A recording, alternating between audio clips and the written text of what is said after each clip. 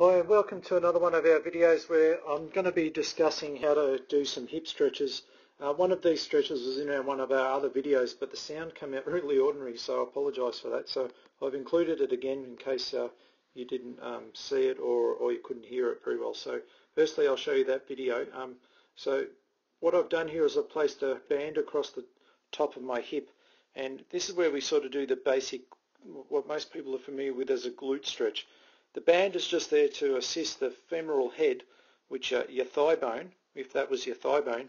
It's basically trying to pull it back into the socket, because often we find with the impingements of the hip and people who can't bend very well and lose their lumbar curve really easily to get back pain, they don't have very good control of the femoral head within the hip joint.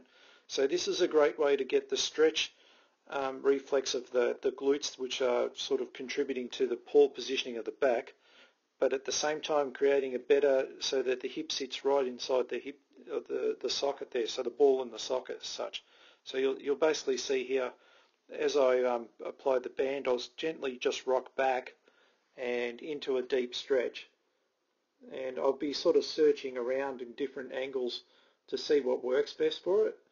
And I'll sort of be rocking from side to side and making sure that the whole time I keep the little curve in my spine. I don't want to round out at any point, so that's why I don't have my elbows on the floor, which most people might be able to do if they've got good range. I don't have that, so I stay on my hands so that I stay up high. Now the second stretch is on the right here, is a variation of a stretch that a lot of people might do, but we find with a lot of hip trouble this can be quite hard to get right. So, and sometimes even the stretch itself causes pain with the leg that's on the floor.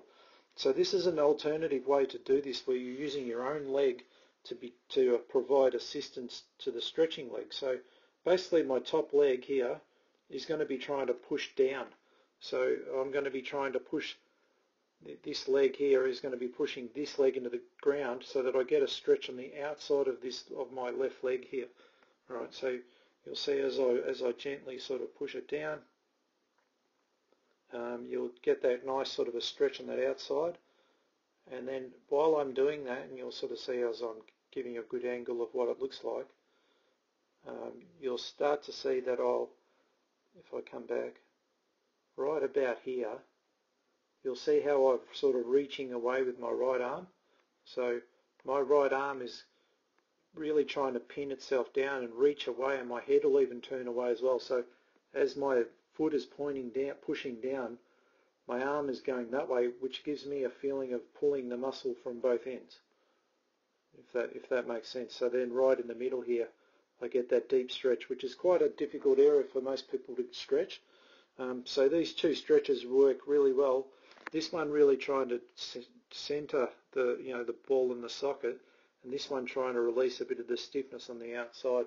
That's hard to find with stretching. Sometimes foam rolling helps, but you may need a little bit more work, and this is a great way to do it. All right, so there's two really good ways you can use some stretches. These work really well in between sets of deadlifts. Work really good well for anyone with back problems and hip-related problems. It just really helps you to sort of mobilize that region to then prepare you for the movement that's going to correct it in the long term. All right, so I hope you've enjoyed that, and I'll see you on our next video.